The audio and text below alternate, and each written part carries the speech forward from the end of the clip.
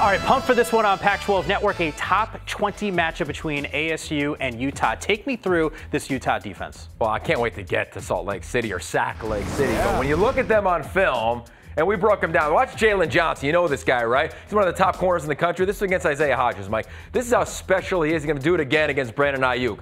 No wasted movement. Double move, trying to take a shot downfield. He is as big time of a corner as there is in the entire country.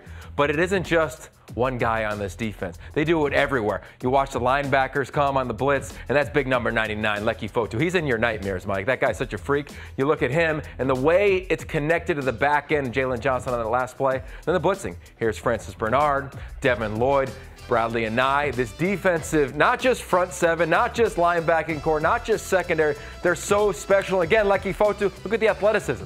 I mean, that makes you say, oh my, I feel so bad for Octavius Pierce. I mean, they are that good. They're one of the best defenses in the country. At every layer, Arizona State's going to have to play their best. All right, from an ASU perspective, this is not easy sledding for a freshman quarterback that's got two freshmen on his offensive line in front of him. So if you're Jaden Daniels, if you're Rob Likens trying to coach him up and Herm Edwards, what are you saying to him? Well, you're saying do what you did at Michigan State, do what you did against Washington State, do what you've done all season long, which is subtle movements in the pocket. It's going to collapse on him. True freshman left tackle, you're referencing. True freshman right guard, another freshman offensive lineman. When you look at the tape for this young man, he's got the ability to move subtly in the pocket, and that to me is going to be the most critical element of this ballgame. Here it is against Cal. Pressure comes, pocket collapses. He understands the integrity of the pocket. Subtle movement, slides up, eyes downfield, completion, move the sticks.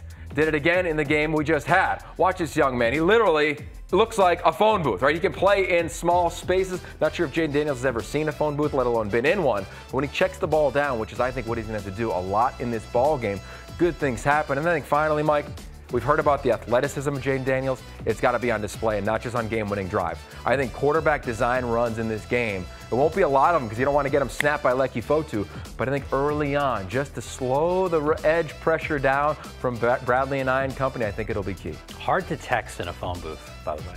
Fair. I mean, you're going like literally. Could you FaceTime? You can't do that either. So you can go face-to-face with someone who's outside the phone booth. Nonetheless, certainly looking forward to this matchup. It's on Pac-12 Network. We got you covered all day long. Do not miss this game. A top 20 showdown starting at 3 p.m. Pacific time.